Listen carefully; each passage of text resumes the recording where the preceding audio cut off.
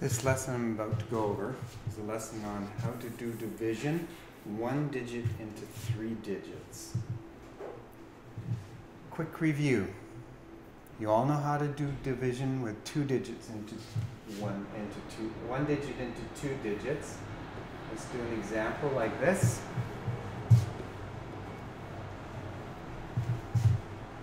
So we have $13. We want to divide it equally amongst 2 people. How do we do this?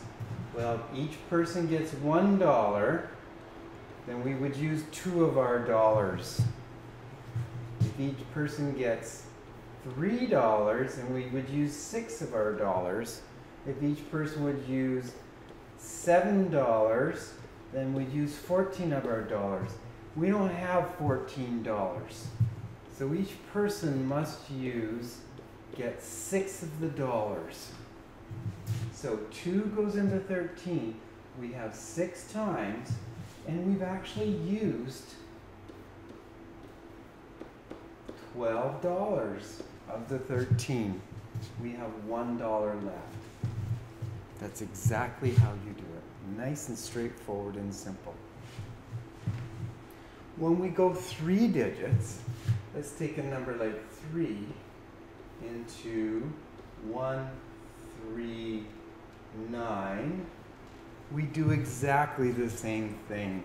We're just going to bring in our shutter here and open our shutter up and just get rid of that 9. Now we go 3 goes into 13 how many times? Well, 3 times 3 is 9. 3 times 4 is 12. 3 times 4. That's 9. That's 12. And that's 3 times 5 is 15. That's too many. So it's got to be 4. So 3 goes into that 4 times. We had 12, and that gives us 1 remainder. Now this is all we do now is we open up our screen to look at our next number. 9. We have a 1 in the tens column. We had 9 in the units column. We simply bring that 9 down, and now we have 19. New question.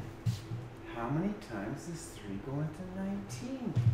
Well, when we look at this list here, 3 times 6 is 18. So 3 must go into 19 6 times. 3 times 6 is 18. We have 1 left over. And there's your answer. The answer is 46, remainder 1. That's it. It's that simple.